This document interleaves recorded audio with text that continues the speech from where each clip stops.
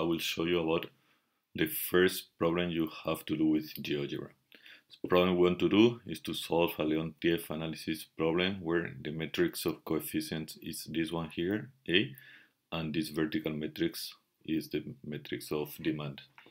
For that you call GeoGebra, which I have already started before. First thing I do is I close the keyboard. Since this is not a graphic representation, let me make bigger this part. I'm going to input the matrix A, and remember matrices have input with curly brackets to separate the rows. So I'll start A equals to 1 curly bracket for the matrix. As you can see, GeoGebra completes and closes the curly bracket. Don't worry about that. Another curly bracket for the first row, which is 0.05, comma, to separate 0.02, comma, 0.1, comma, 0.02. You close the curly bracket, which is closed, or you move with arrow. I prefer to close because I'm faster. Comma, curly brackets, 0.15, comma, 0.25, 0.2, 0.27.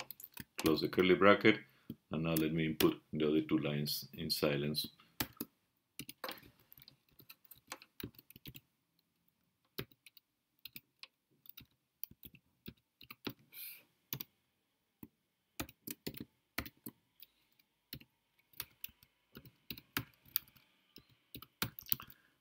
.3 is the last one. You can close the curly brackets if you want, but since the machine has done it for you, you can just press enter. I check the matrix is the same, and everything looks very nice and fine. We now need to define the identity matrix. 4 by 4, the identity matrix will be curly bracket for the matrix, first row 1, 0, 0, 0, close comma to separate, 0, 1, 0, 0.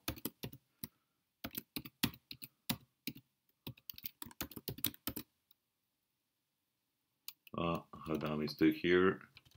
This is a 1, 0, 1, 2, and 3 zeros and a 1.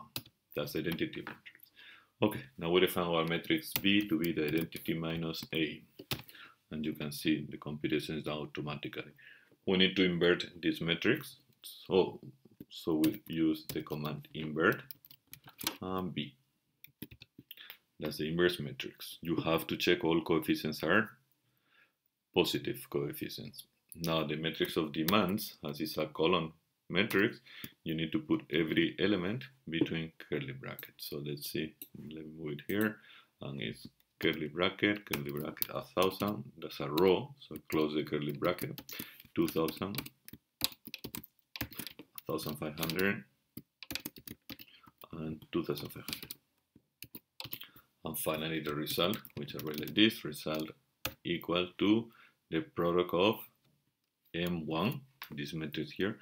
And now I will press on the keyboard start, which is on top of the 8 key if you're using an American keyboard, and somewhere up right if you are using a Spanish keyboard. Start to multiply matrix D. It's important you use the capital letters because we have defined with capital letter. And that's it. This is your result. That's the demand for the first sector, second, third. Now you have to save it. How to save it? You go up here on these 3. Look on top of the screen here. Click on there. File, save. It will ask you whether you want to save in GeoGebra. Simply say no and save. You save it with your name and your first last name. Save it. Check the directory where it gets saved and upload it to the campus virtual. And that's all for today. You have to do a new problem which is the same thing but has to be 5 by 5, and you have to make your own problem. And be careful when you compute the matrix B here. It should have all coefficients positive. If you get any negative coefficients, then you have to play a little bit with A so the B becomes different. See here, for example, if instead of 8.3 I put 8.9 and press enter, automatically everything gets changed, and because this coefficient was too big, get negative numbers and get negative production, which is impossible. And that's all for today.